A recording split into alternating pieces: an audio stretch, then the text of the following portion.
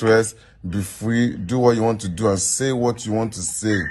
Say it. If you say Wumi, oh yeah, my lolly, daddy, my mind, why Joe? Can you say it? Be free. You wouldn't feel like. I know you said you feel like nobody likes you, Abi. But if nobody, if you can't feel like, if you feel like nobody likes you, it's not a reason for you to kill yourself. Do you get?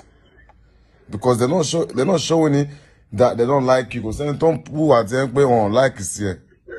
You walk off feel better, you know, trust it. It's something in the back of your mind that you erase. Yeah, I'm trying to erase it. I'm trying people say they know I'm trying to share people around. Move around. But you're locking yourself. Welcome to my YouTube channel. This is Danny side, we side from far. As you know me, we normally come with the hottest gist that is going viral. Okay, today we only come with the hottest one about about what is going on in Nigeria now, about the late Mohbad's death, who is behind it, who knows about it, who is the coincident, who killed him. And Naira Marley have already went out now with a conversation that he had between him and Mohbad. That is, why did he go live video and mention his name and his gang, that if anything happened to him, they should hold Naira. And now it's come to his death and people are thinking Naira is know about the death. And this is what Naira Marley released, the conversation that I had when the incident happened. I'm going to release the clip for you guys to watch now.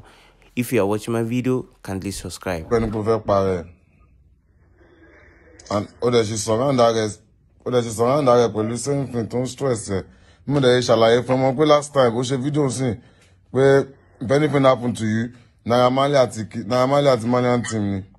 Missing over pare. You want to know That's me feel bad, but me feel bad more is just this. Me can tell my mother if I explain for you or no. Feel any play over pare, mobile.